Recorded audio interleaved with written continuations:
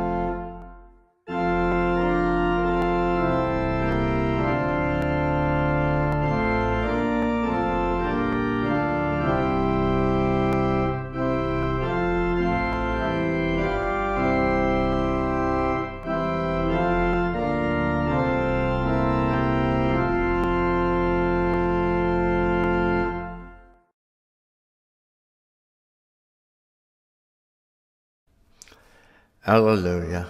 Christ is risen. The Lord is risen indeed. Alleluia. May his grace and peace be with you. May he fill our hearts with joy. Almighty God, watchful and caring, our source and our end, all that we are and all that we have are yours. Accept us now as we give thanks to you for every holy place and time where we have come to praise your name, to ask your forgiveness, to know your healing power, to hear your word, and to be nourished by the body and blood of your Son. Be present always to guide and to judge, to illumine and to bless your people. This we pray in the name of Jesus Christ, our Lord. Amen. I ask you now to join with me in a remembrance of our baptism, in the way God calls us and commissions us and equips us for living and for ministry. We thank you, Almighty God, for the gift of water. Over water, the Holy Spirit moved in the beginning of creation. Through water, you led the children of Israel out of their bondage in Egypt into the land of promise. In water, your Son, Jesus, received the baptism of John and was anointed by the Holy Spirit as the Messiah, the Christ, to lead us through his death and resurrection from the bondage of sin into everlasting life. We thank you, Father, for the water of baptism. In it we are buried with Christ in his death. By it we share in his resurrection. Through it we are reborn by the Holy Spirit. Therefore, in joyful obedience to your Son, we celebrate our fellowship in him, in faith.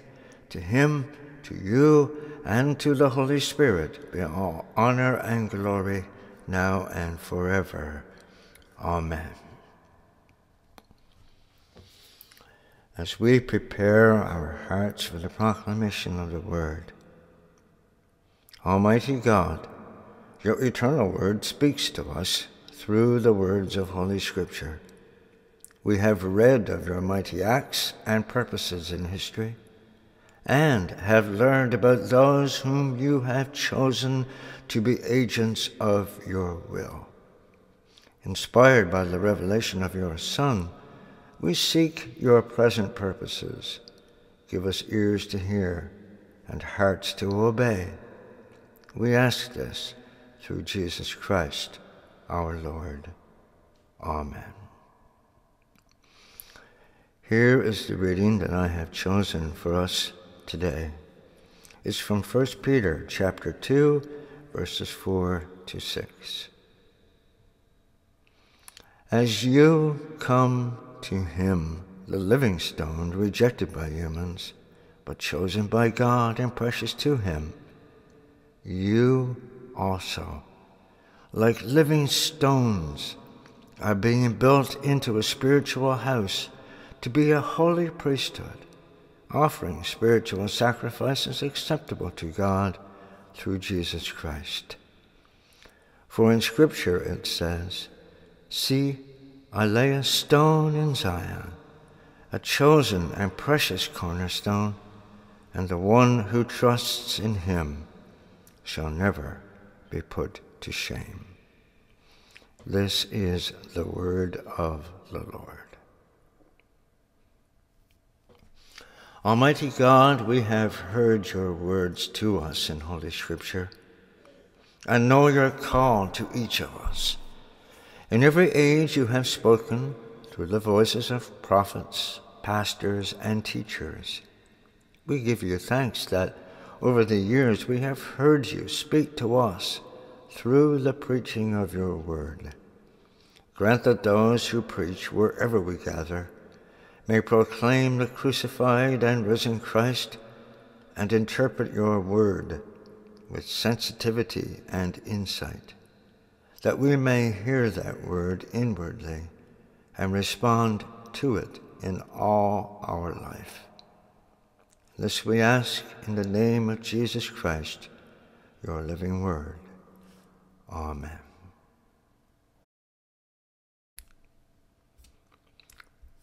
Blessings, friends. The question I was asked to consider this week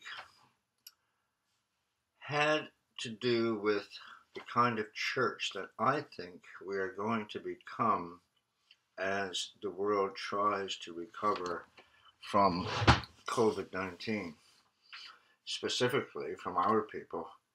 The question is sort of wrapped around their own lives and, of course, wondering what's going to happen to our churches. What kind of church are we going to have in the future? I think that's a great question to reflect the many different questions that people are asking today. I know that both laity and clergy are asking it. I've been in meeting after meeting, all online, across the country, across the province of Newfoundland and Labrador, with our parishes, with our clergy, with our regional deans, with individuals who want to talk about didn't want to come to the office or couldn't come to the office. Meeting after meeting after meeting. I see the tired faces of our clergy and our people. And I know that question about the church is much, much deeper than concerns about routines, about worship, about finances, about buildings, about putting every much outward expression of who we are as a people, deeper questions. That's why everyone's so tired, exhausted. That's why fuses are getting short, and that's why we're reacting in different ways to the things that one time didn't bother us at all. So ask yourself with me, what are your questions really about? What keeps you up at night? How are you doing? Do you believe that someone cares about you? I hear people say all the time, I'm not really all that worried, but I'm exhausted for some reason. Of course you are. The center of gravity of everyday life has shifted. Things that bother you, one time didn't. They seem things that were unimportant at one time are driving you crazy. As I say, things that never bother you are beginning to push down on your thoughts, your spirit, your patience. Now, in regard to the church, it's pretty obvious that the ongoing work of the physical church has been hampered. We have not been permitted to gather. We cannot share meals, and we can't hug each other. We can't hug people who are tired. Those special moments when a hug is not only appropriate, it's necessary. When a prayer off the cuff is not only appropriate, it's absolutely necessary. That eye to eye touch, smile that you can almost feel as well as see. We can't hug those who are tired and sick and grieving. We can't provide the outward signs which are sacramental and healing for each other. We always knew, we still know, as clergy and laity, that the things we do without words were far more powerful than any words we can offer on our own. We have found ourselves having nothing left but words that we must use on our own. In regard to your clergy, brothers and sisters, many of them have found that all the things that they were good at and put their hearts into have been taken away. Day by day, thought by thought, prayer by prayer, they keep trying. And they will keep trying. Why? Because of their love for you, the people of God. They do it because of the vows they made to serve Jesus and the people of God. It's been hard for our clergy, like you. It's hard for clergy sometimes to own up to this, because we're not supposed to own up to being tired or weak or unavailable or stressed out or unsure. It's been hard for them because, like you, they have many questions. What kind of questions, you might ask? What do the leaders in my parish think I am doing now that I cannot lead public worship during this pandemic? How can I explain to the leaders the things that the bishop is telling us that we have to do? With all of these changes, do my people still realize that I love them, how much I pray for them, and how I long to be with them?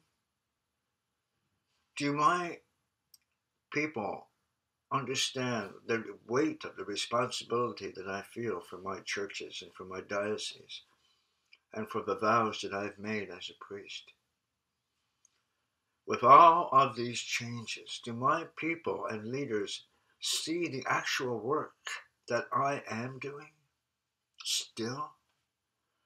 With all these changes, what's going to happen to our church? How will these people view God? And by extension, as an ordained minister of the church, how are people going to see me and my role? With all of these changes and all the challenges we know are coming, how are we ever going to figure out what to do? With all these changes, what new challenges are we going to have to face in life? And how can I, as a priest, serve my people when all the things that were comfortable and comforting have been challenged? And we now see that the government is able to put a stop on pretty much everything that we do. Do my people see how tired and uncertain I might be at this moment? How much I need them? Do my people care for me? I know that some of these questions connect with you. One of the things that I'm doing, and I have done, as you know, recently released the document and the video informing our diocese that we are not planning on opening our services before September 6th. And you might say, well, Bishop John, the government's moving faster, they're moving faster, why don't you? Why don't we? Well, my job is to listen to the voices, the many voices, and figure out what it is that we need to do as a diocese for the good of our churches, for the good of our people, and for the good of our clergy. As we move through the alert stages, we're seeing a wide variety of responses to things that are being said, not just in Newfoundland, but right across the country. And we just don't know what the government is going to allow us to do, or what they're going to take away from us. And the other thing is, too, we do not know what it is they expect us to do when we start worshiping. Right now, our diocese is sourcing prices on personal protection equipment, trying to figure out what we can say to churches when the government tells us that everybody has to wash their hands when they come in. You're not allowed to use hymn books. You're not allowed to use service bulletins. You're not allowed to use paper of any sort. You may not be allowed to take communion anyway. You know, how many times a doorknob has to be sanitized? It's done every time someone opens a door. And they're telling us that to expect regulations, strict controls. We have no idea what they're going to be. So as your bishop,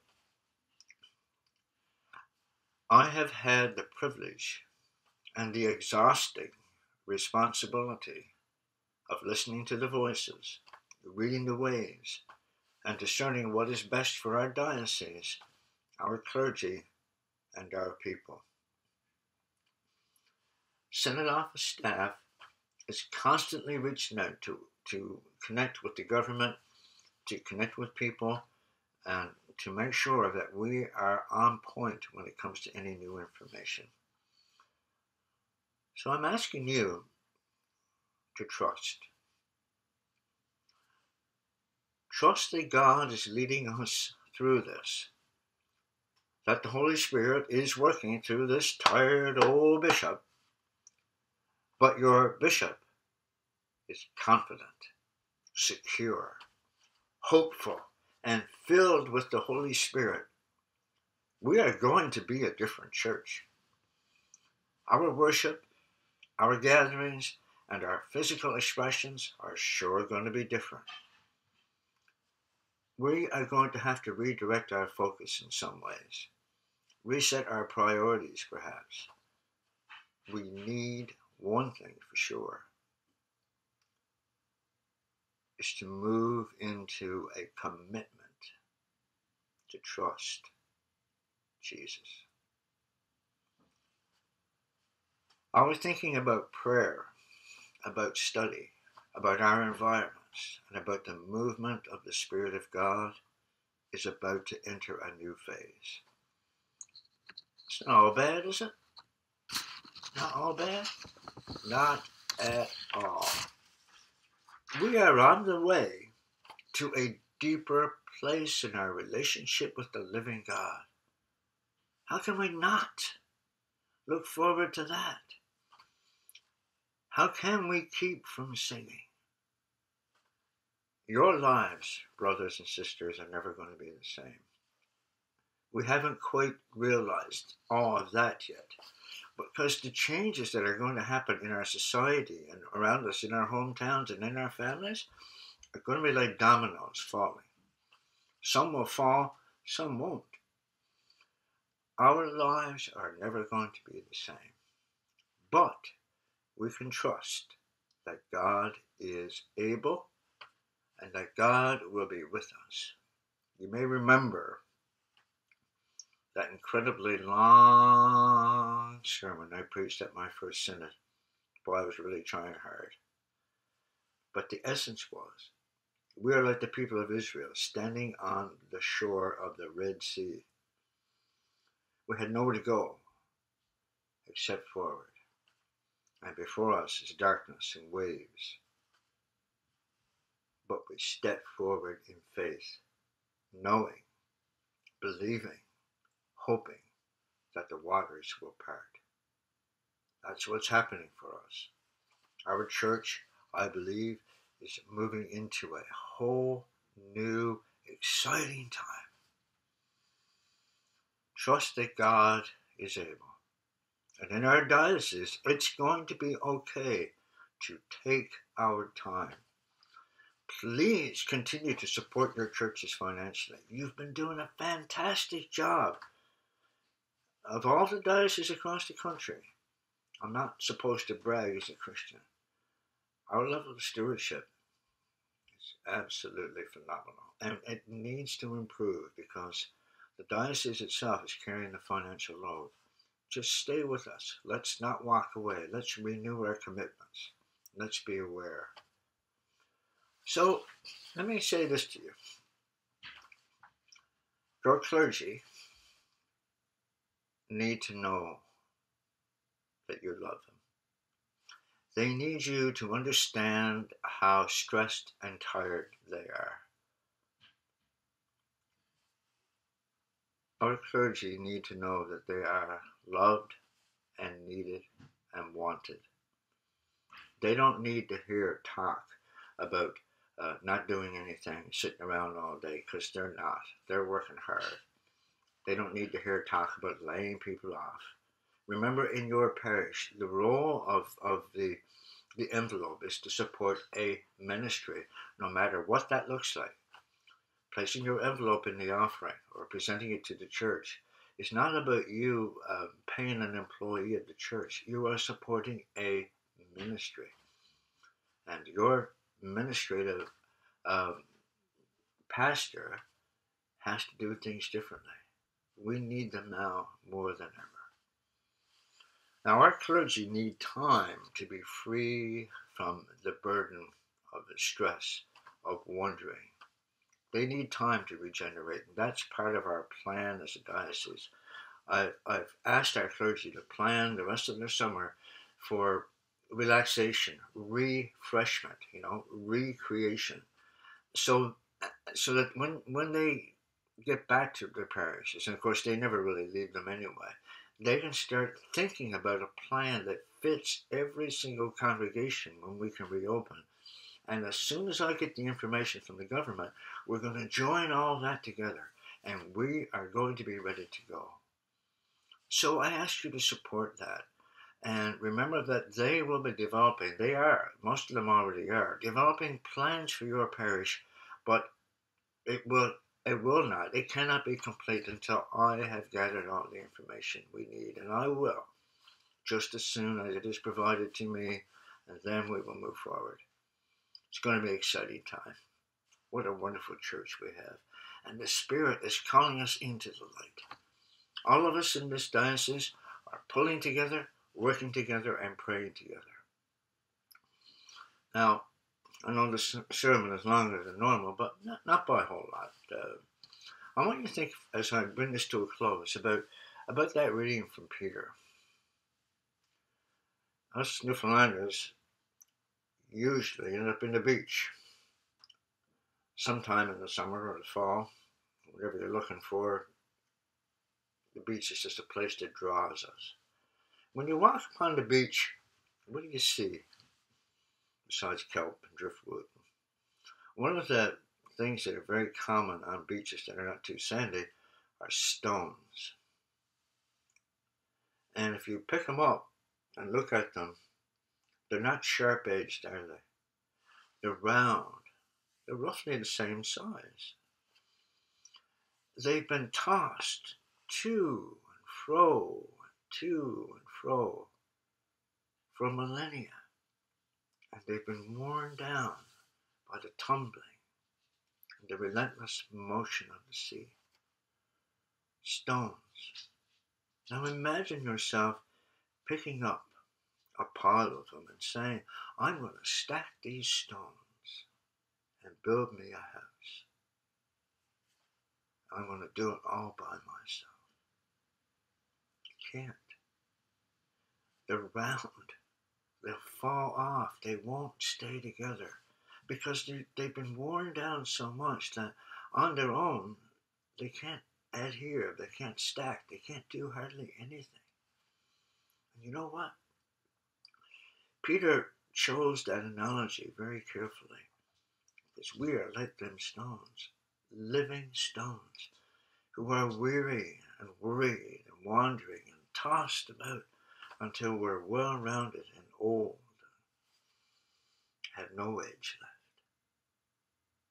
God says, you gather up them stones, living stones, bring them to me, consecrate them to me, and I'll provide the mortar, and together we will build a house. And it won't be my house, it won't be your house, it will be our house. So brothers and sisters, be aware, we're praying for you, we love you, and we thank God for you. Let's have a prayer. Lord, we don't know what our lives will be like in the future. We know we're headed for change.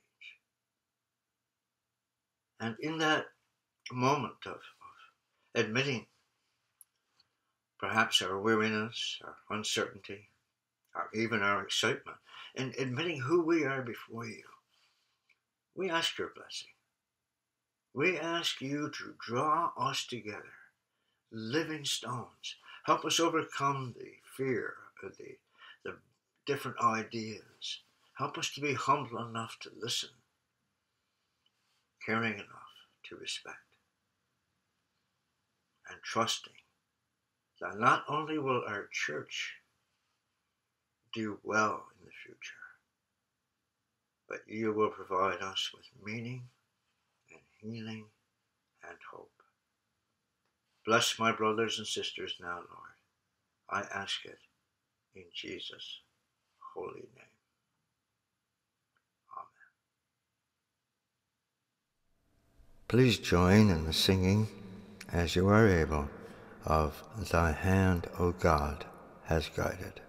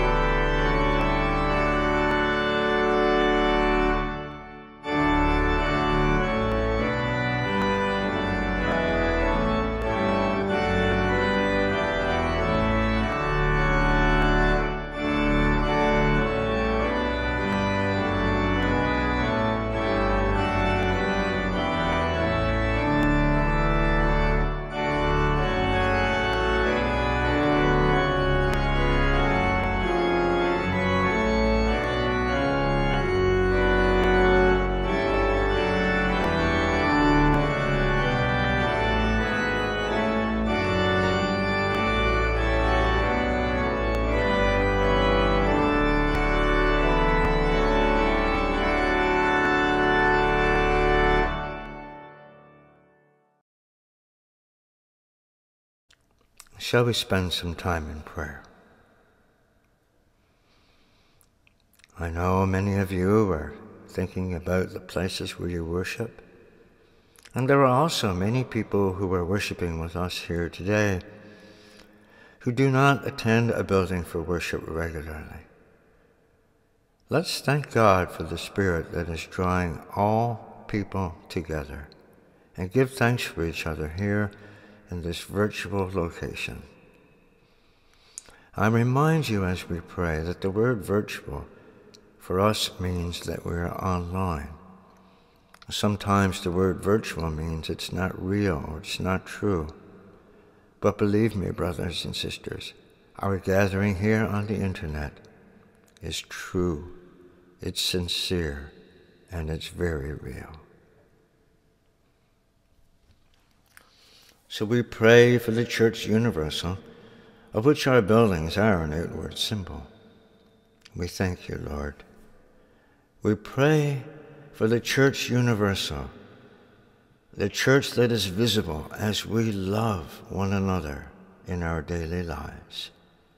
We thank you, Lord, for your presence whenever 2 or 3 have gathered in your name.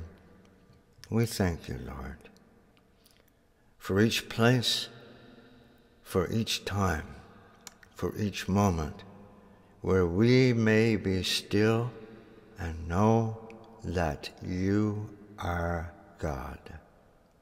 We thank you, Lord, for the fulfilling of our desires and petitions as you see best for us. We thank you, Lord, for our past and a vision of the future that lies ahead. We thank you, Lord, for the gift of the Holy Spirit, for our new life in baptism. We thank you, Lord, for the pardon of our sins when we have fallen short of your glory. We thank you, Lord, for the Holy Eucharist, in which we have a foretaste of your eternal kingdom. We thank you, Lord, for the blessing of our vows and the crowning of our years with your goodness. We thank you, Lord, for the faith of those who have gone before us, and for our encouragement by their perseverance. We thank you, Lord, for all the benefactors of our faith who have died, for those who are in the peace of Christ and are now at rest. We thank you, Lord. As we think about the fellowship of all your saints, Lord, we take a moment now to bring before you our own personal needs, petitions, the names of those who have asked us to pray for them. Lord, send your healing power upon your people. We thank you, Lord. O God, from living and chosen stones, you prepare an everlasting dwelling place for your majesty. Grant that in the power of the Holy Spirit, those who serve you here may always be kept within your presence. This we pray through Jesus Christ our Lord, who lives and reigns with you and the Holy Spirit, one God, now and forever. Amen. Father, hear the prayers of your faithful people. Grant that all who celebrate our faith and church may please you by the offering of themselves to the fulfilling of your will. This we ask in the name of Jesus Christ, the Lord. Amen. Our final hymn, Praise to the Lord, the Almighty, the King of creation.